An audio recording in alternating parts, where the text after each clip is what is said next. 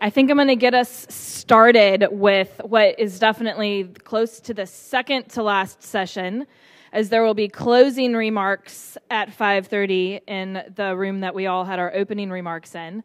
But we're hopefully going to find some energy, and you all will find this slightly entertaining and or interesting and or a way to participate and do something new and hear about what we're up to.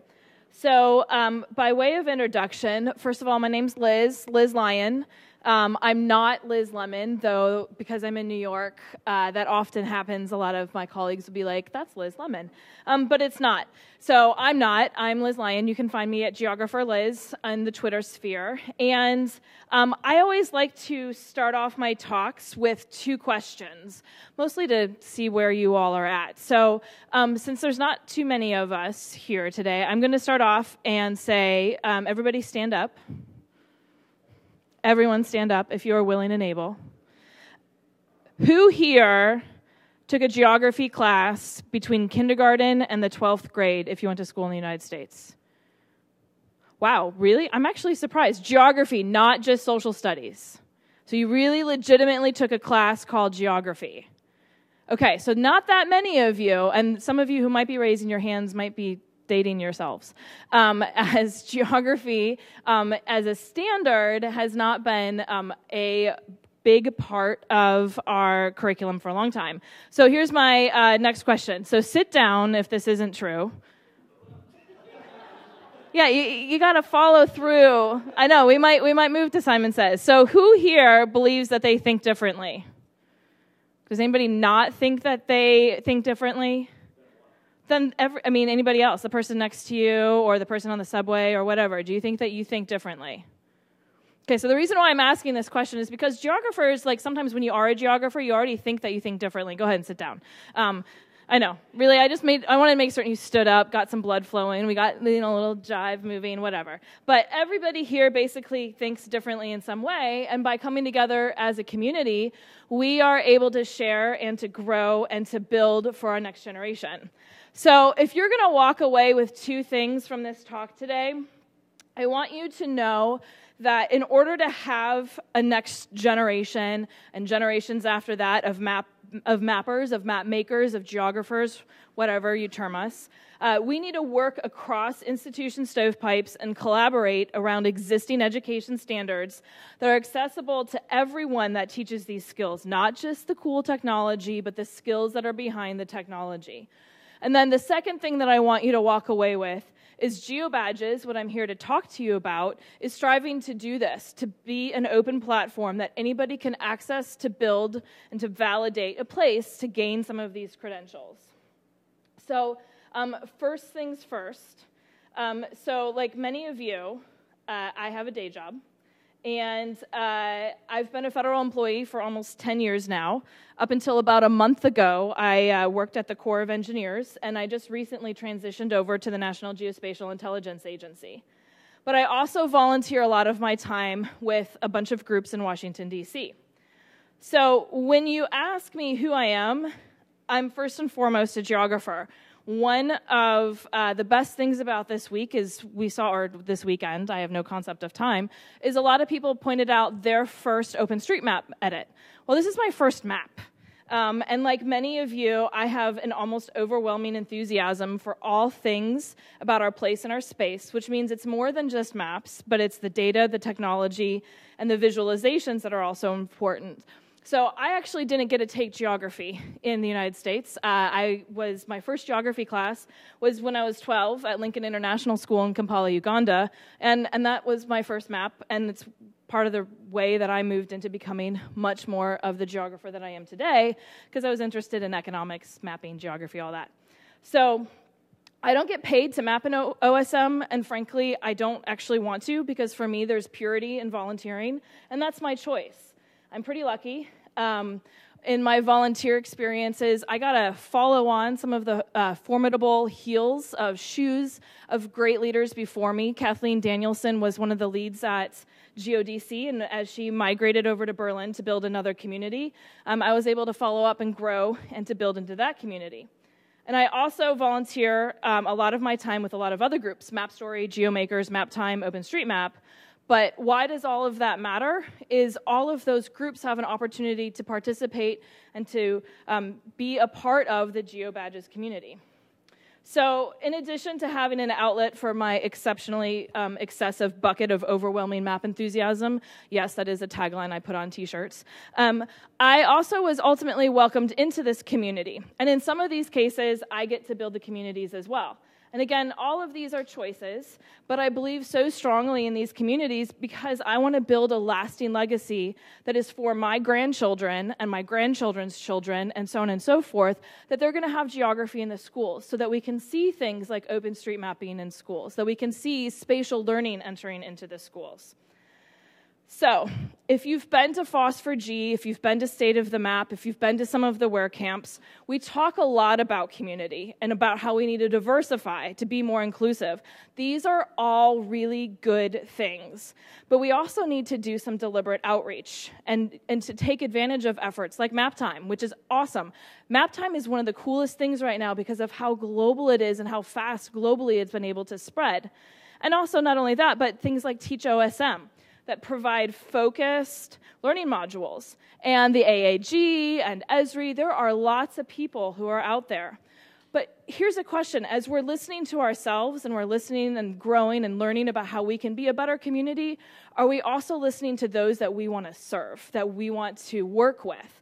So have we been listening to our teachers, to their needs, to their desires? And do we take advantage of the best platforms, the best technology, which may not be ours, to deliver to their communities? So you know how I mentioned that I worked for the Corps of Engineers? One of the things that happens when you work with a bunch of engineers is you learn a lot about building things. I do not have a civil engineering degree, but I did absorb a lot by osmosis. So today I'm going to talk about building bridges, which is ultimately the opportunity that GeoBadges provides for this and many other groups. So building bridges, some fun facts. How do you build a bridge? Do you start in the middle? Do you start at one side and work your way over to the other side? Do you start with different materials? There is an immense amount of planning that happens when you start going forward and build a bridge. Also, fun fact, the chief architects of a bridge are held responsible for long times past the initial architecture of the bridge. And if they fail, there's some serious trouble that happens. So when you start building a bridge, you have to be very much aware of what's on either side of that river or that chasm or whatever you're connecting. And when you start building it, you build it from both sides at the same time, and you meet in the middle. So teachers have one of the hardest jobs because they have to operate in complex institutions being held accountable by so many different entities. They have to be held accountable by the community, their parents, the institution, students, their peers. And so in addition to their tireless work they put into building projects and lessons, for any new idea they want to put forward, K-12 teachers have to show how they use those lessons that link to the standards that they are held accountable. And not only that, they also have to demonstrate how by doing these types of projects contribute to their own professional development. That's a lot of work. So, and it's not only that, it's a lot of paperwork. So I know we laughed a little bit earlier about some of the institutions that a lot of us have to go through as a federal employee to get approved for travel. It's an astronomical amount more of paperwork for teachers to start thinking about how they add in new into their curriculum. And I don't want to trivialize this. I do really believe in standard learning objectives. They are important. We do need metrics, and we do need structure in our education system, but there are ways that we can help, that we can link, that we can bridge. So let's get to the question at hand. What do our K-12 teachers need in order to integrate into open mapping into classrooms that's at scale? And scale is really important with this. We've seen a lot of really good examples of people starting to use OpenStreetMap, but there are other capabilities and there are other things to consider. And then how do we do that so that it's repeatable? Because again, end goal, geography in the schools. Kids being able to understand how they can relate the information that they know about space and place in their local community. So first and foremost, and this is going to come and be a common theme, teachers need to have curriculum. And they need to be aligned or be able to be connected to standards. Because if it's not connected to a standard, chances are pretty slim that it's not going to be taught. There's just not enough time in the day to get all of the extras in when there's just so much that you already have to cover. Any new idea, in addition to being linked to a standard, like I said earlier, they have to be demonstratable, or teachers have to be able to demonstrate that these projects contribute to their own professional development. That's a lot of sides to a lot of different coins. That's a lot of different audiences. The reason why I'm hammering on this so much is because it's hard. It's not easy. We've seen teachers time and time again tirelessly giving of themselves. So how do we give to them? And that's really what we're trying to get to today. So as OSMers and other entities, we produce a lot of geospatial data. And there's a few of us who are producing a lot and a lot and a lot of geospatial data. The world, and again, for me this is a little bit of assumption, consumes a whole lot of our data without producing and without sharing back. So other folks have been talking about this here, which is great.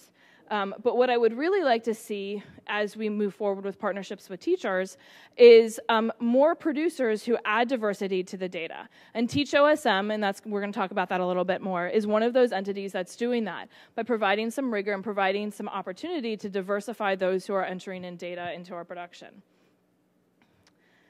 So there are more and more teachers and communities leaders stepping up to help OSM get into the classrooms.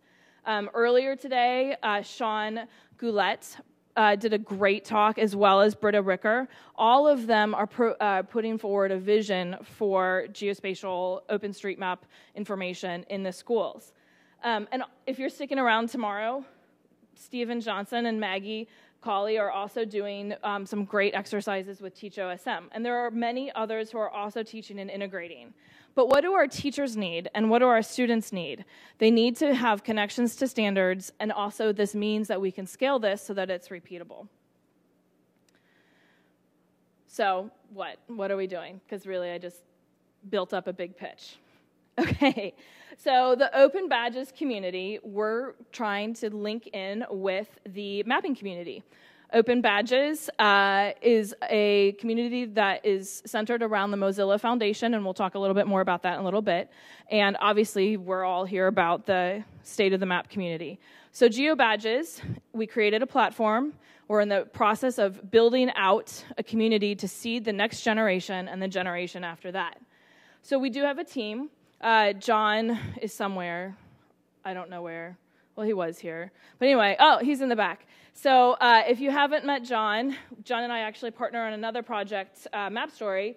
But before he joined up with MapStory, he was working in education at the Chicago Public Schools, where he coordinated service learning. And in DC, he has worked on policy that's dealing with technology and innovation in schools across the U.S. None of this is easy. This is a lifetime of policies to get your way through. So these are a collaboration between a bunch of entities that are building on both sides of the river at the same time to meet in the middle. That's what our goal is here. So what about OpenBadges? So with OpenBadges, you get recognition for skills that you learn anywhere. So what are they? I'm just going to quote Mozilla here because it's pretty fabulous. A badge is an online representation of a skill that you've earned, and OpenBadges take that concept one step further. It allows you to verify your skills, your interests, and achievements through credible organizations. And because the system is based on an open standard, you can combine multiple badges from different issuers to tell the complete story of your achievements, both online and off. You can display them wherever you want, and then you can share them for employment, education, or lifelong learning. So I've got a degree in geography. That's awesome. Some other people have been able to learn about geography through informal means. How do we show and to share that we have some standards with curriculum that makes that understanding that there is a common way of saying, okay, this is what a geographer does, or this is what a map maker does. And OpenBadges helps us do that. So We also have been working with the American Geographic Society, which used to be housed at Columbia University, but Columbia doesn't have a geography department anymore. But more importantly, this is the oldest American Geography Association. And by working with them, this allows us to connect and to build into an academic, almost an authoritative academic community who help us maintain the pedigree of how we teach geography over time, and they've been around since 1851.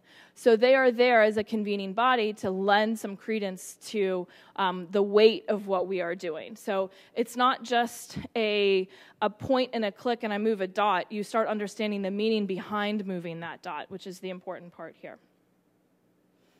And then we've also worked with teachers through a part of the Department of Education.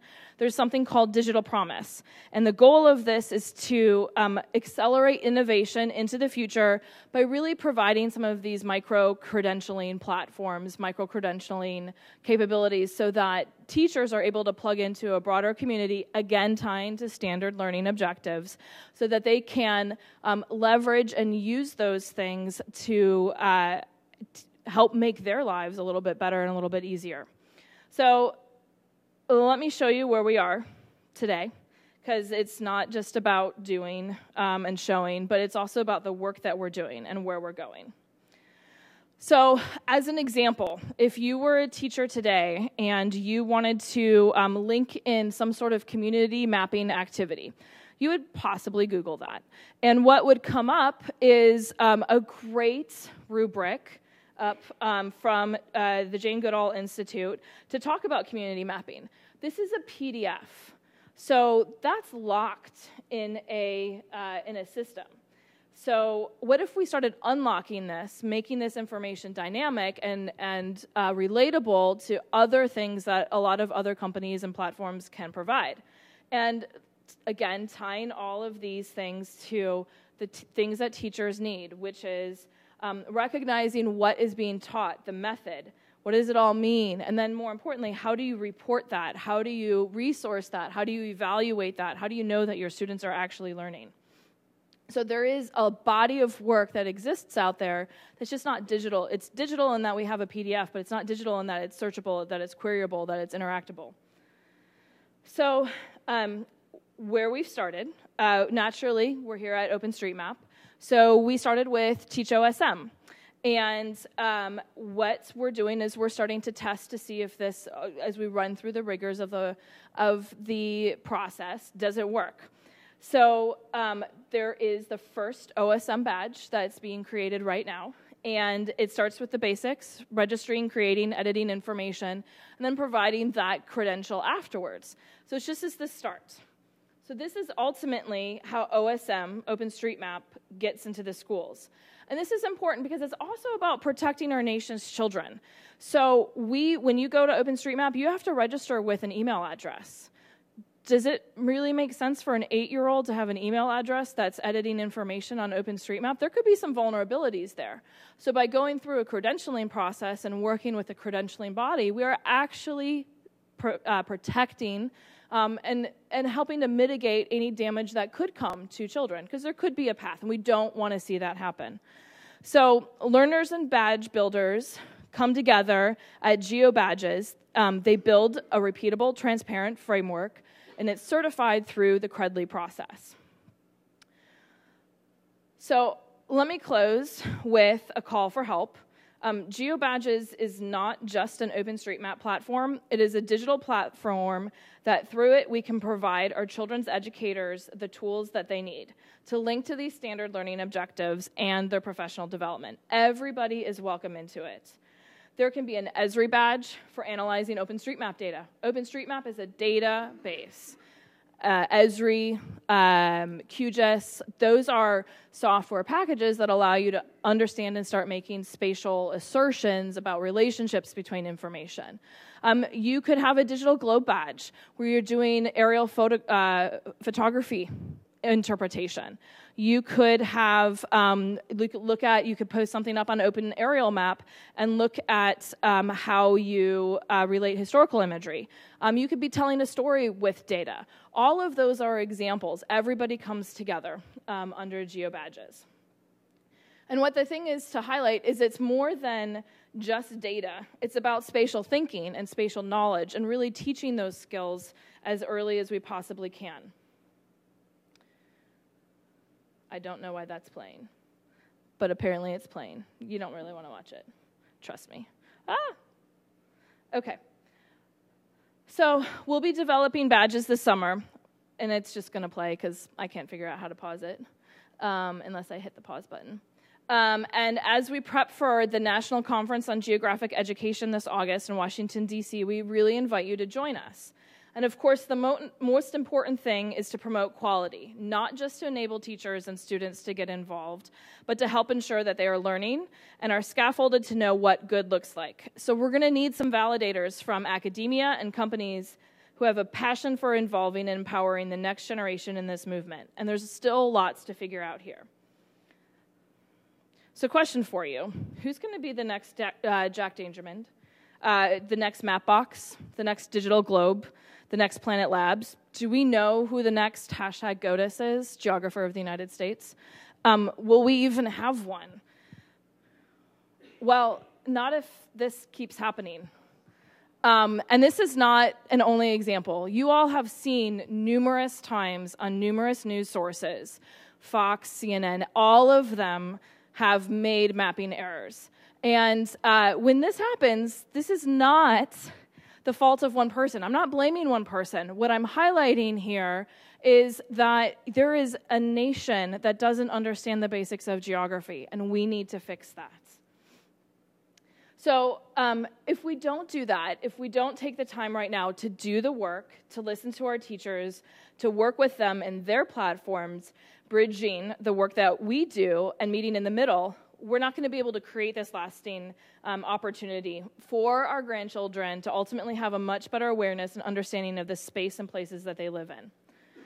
So I remember that I started a good teaching lesson is you start where you end and reinforce the 2 points you want people to walk away with. So as a reminder, in order to have generations of mappers, we need to work across institutional stovepipe, and we need to collaborate around existing education standards that are accessible to everyone that teaches skills and not just technology. We want to build that cool stuff that helps reinforce learning. And lastly, GeoBadges is striving to be an open place that anyone can access to build and to validate and to gain those credentials. Through its inherent transparency and authenticity, this is a place where teachers and mappers can come together with a common goal to teach coming generations. So with that, I'm going to close out and open up to any questions, and then we'll end a little bit early in case you all want to make a run for the closing session for the conference room. Yes, and if I can't hear you, shout. Oh, or clap. All of those are welcome. Thank you. Thank you. Questions? I mean, it is awesome. Oh, Andrew, but you have to yell. And there's a green light. All right. So, does this work? Yes. Okay. So how the badges actually get awarded? Like, who checks to make sure they did the right thing and stuff like that? No, good question. So the question was, and you missed your photo op. We can pose it later. The question was, how do badges get awarded, and who checks to make certain that they are actually valid? So, I said earlier that we actually do need validators. And so part of that right now is there is a need to grow a community of those who have the recognition of being able to say, yes, that is actually the right task and the right way to describe that task. Some of that comes through the American Geographic Society. We've talked to one of your former professors, Dr. Marie Price, and so she's been helping us. Dr. Marie Price is a geographer at George Washington University, and so she's been helping us and making certain as well that we're thinking through a lot of those things so that we do lend credence and authority to information. Oh, and I have 5 minutes, and it's got really cool map stickers on it. Okay, yes.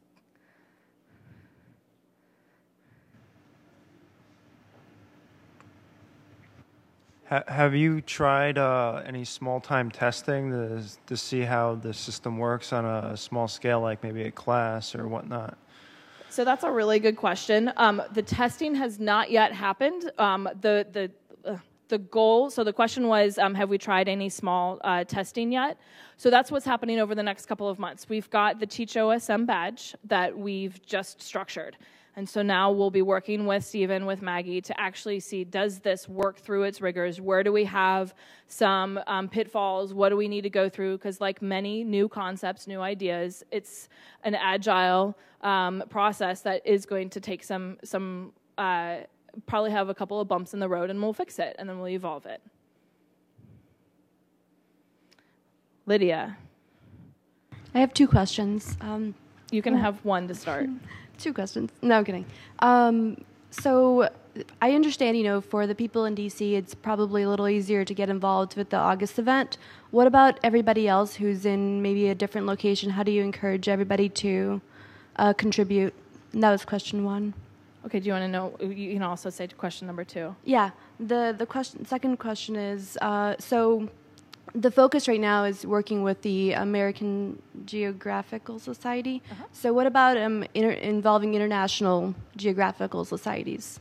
That's a really good question. You. So the two questions were, one, how do people, we're Washington, D.C. heavy, and how do people gain access, and can they participate? And then the follow-on with that is, yes, we are tied right now to the American Geographic Society, but what about other international geography societies or other international bodies? So with that, right now we are really focused on American standards of learning and American education system. It's not to say that somebody else can't take and learn from what we're doing, but curriculum across the world is actually fairly diverse. And there's American school systems, and we're at State of the Map US, so that's why we're talking about that too. But there's also the International Baccalaureate, the IB curriculum. They could certainly take some of the lessons that we are walking through, and they can learn from that, and they could possibly model or build something similar. But right now, we're really focused on the US. As opposed to, to answer your second question, how do people who are outside of Washington, D.C. get involved? Well, one of the best things about the partnerships that John and I have been involved in for the past couple of years is we've been pretty virtual. And so while, yes, we are inconveniently or possibly conveniently geographically located in the same region, our team is spread out and our network is spread out. So as these badges come online, the intent is that anybody can participate because it's all virtual to begin with, and standard learning objectives are those that go across the country and they're not specific to one state or the other.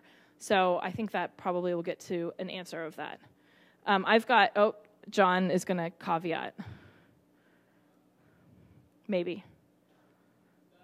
There's not much at geobadges.org, but there is a newsletter at the footer. Perfect, good. So add your email address. That's the quickest way, and then we're going to figure out over the next few weeks how to get people together virtually. But just go to geobadges.org in the footer and let us know if you have an interest, and we'll at least have your contact. So go to geobadges.org. This is for the at-home audience. And if you have any questions, there is a place for you to enter in your information. So I promise that we are actually going to get out of here a little bit early. Is there one last question? Marco? Polo, Marco? Okay. With that, thank you so much for your time, and hit up the last session.